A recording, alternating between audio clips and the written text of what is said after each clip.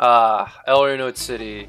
Hey guys, it's Elk. Welcome to Elrianode City. This is my favorite dungeon in Elsword as of late.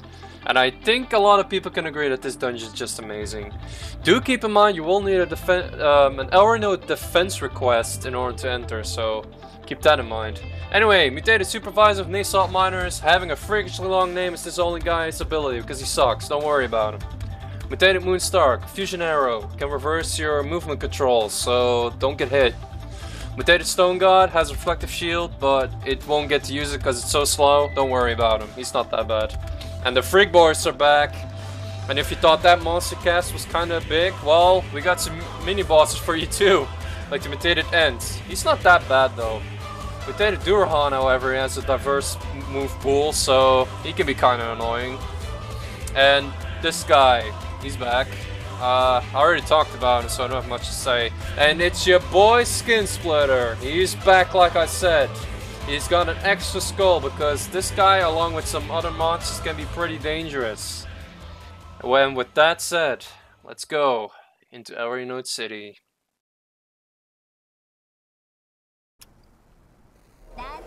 Alright guys, here we go. This dungeon is actually no dungeon, it's a gauntlet, and oh, it's so amazing. So, it's up to us to kill as many enemies as possible, because that will determine your score and such. And, well, I'm probably not going to say too much in this dungeon, because I will try my damnedest to get as much kills as possible, so I apologize if the commentary is a bit on the lackluster side. Anyway, with that said, let's try to kick some ass, shall we? So here's one of many mini-bosses, Durhan Knight, which is not that bad. He has a few movesets which can be annoying. He can guard, which is why I gave him like 3 hearts, health-wise, you know? Oh, and here's the other guy, and Skin Splitter already joined. His system works a little bit different. As me and Vivid get like 70 kills, that's when this guy will spawn. And now we need to get 180 to get the next Skin Splitter, so that's kind of how it works. So the second bar is for your cell. That's when you spawn one of the lesser mini-bosses, which is Durhan Knight, Ents, and the Freak Defender. Oh gosh. There we go, perfect. I'm doing kinda meh, but not too terrible. And there we go, not bad. Need to use my buff more.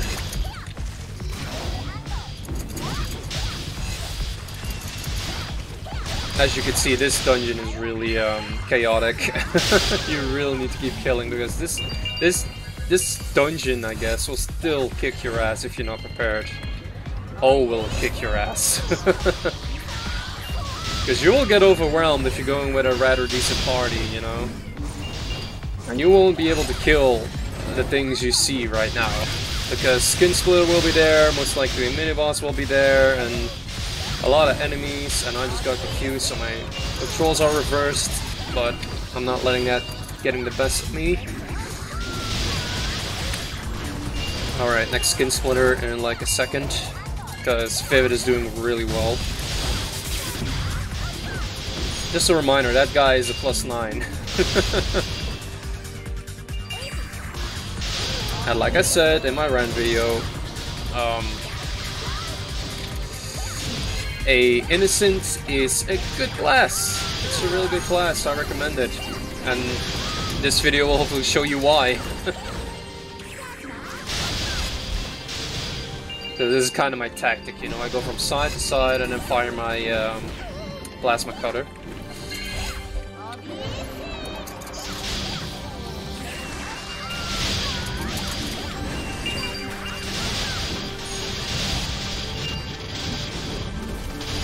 Sometimes I tank, if I want to kill something like a mini boss real fast, like that guy just now.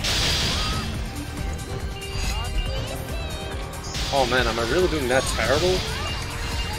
Gosh.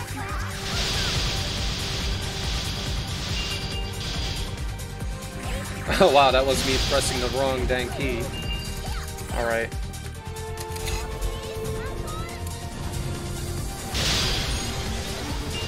Alright. That's Skin Splitter down. But yeah, this dungeon is really amazing for farming EXP, farming L tiers, farming the Force skill, because it's so rewarding. The only downside, of course, is that you will need those tickets, and those tickets can go for like 7 mil to 10 mil each. So yeah, there's a little investment you have to do. But regardless of that fact, it's still a really, really good dungeon just to play and have some fun, you know? And my song ended, so that means I got 10 more seconds until we get teleport to the boss, because you get 5 minutes precise. Oh, can I kill the Skin Splitter? Can I kill him? Yes. I got him. 204 kills. Above 200 is great if you can do it, so I did pretty alright. Now, Skin Split, actually, what can I say about this guy? He's a solid, great boss. He can be very difficult if you don't have party buff. But, yeah, this is, or this was, should I say. That was, Spatio Reaper. Jesus, I don't know why that name escaped me. Anyway, that was the end of the episode, guys. A shorty, but yeah. Me and my friend will go into Gator Darkness, so I will see you guys next time.